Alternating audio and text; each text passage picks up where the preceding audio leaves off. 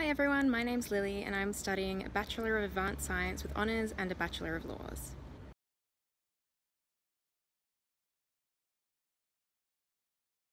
I chose my degree because I was always interested in science and I was curious to know more about the world around me.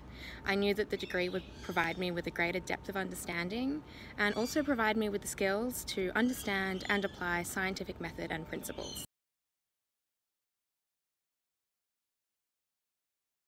Pretty exciting when I received my offer because I knew I'd be soon studying at the university of my choice.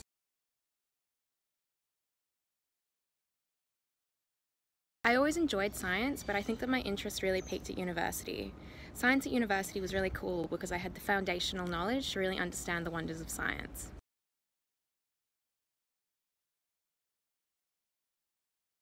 My favourite subject was probably chemical reactivity and spectroscopy.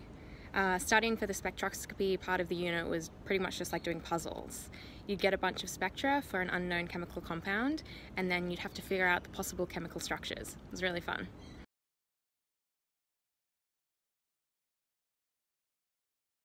My days were very diverse. I'd usually have a few lectures in the morning, then have lunch on the law lawns, and then have tutorials and labs in the afternoon.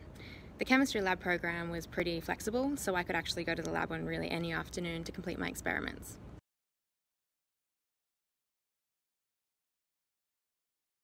The degree is very versatile. So I was originally majoring in physics, but I was also given the opportunity to study maths, chemistry, and biology in my first year of university.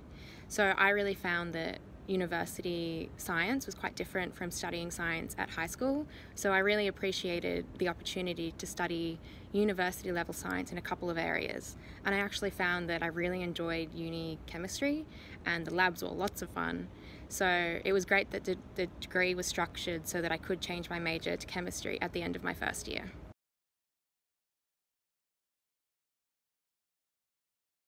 My lecturers were quite diverse in the approach that they took to teaching, so some of them took a more narrative storytelling approach, and then others were more interactive and used worksheets. One of the common things between all my lecturers was they were all really happy to answer questions and clarify any points of confusion.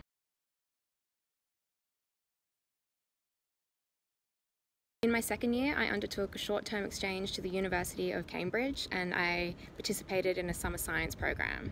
During this time, I studied courses in microbiology and quantum mechanics and special relativity, and I stayed at Newnham College on campus, which was a really great experience. I also used to be the treasurer of the Women in Science Society. This is a really great society that organises social events for students and provides networking opportunities for students to talk to industry professionals and academics about opportunities in STEM. At the beginning of 2020, I participated in the UCID Summer Innovation Program. This challenged students to solve challenges at the nexus between science and law. My teammates and I had a really great time and we're working to further develop our idea right now.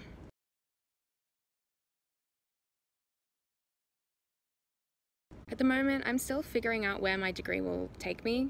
Ideally, I'd love to find a job where I can use both the skills I learned in my science degree and my law degree.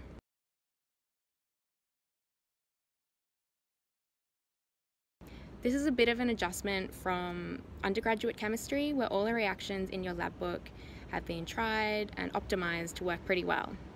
So in research, I really had to learn that failure wasn't a reflection on me, but instead on chemical interactions occurring at an atomic scale.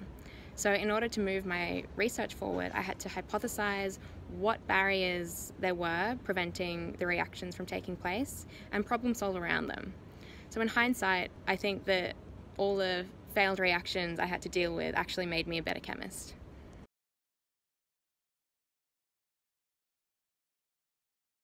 If you're curious about science and are willing to work hard to take your understanding to the next level, I think a Bachelor of Science is a great opportunity.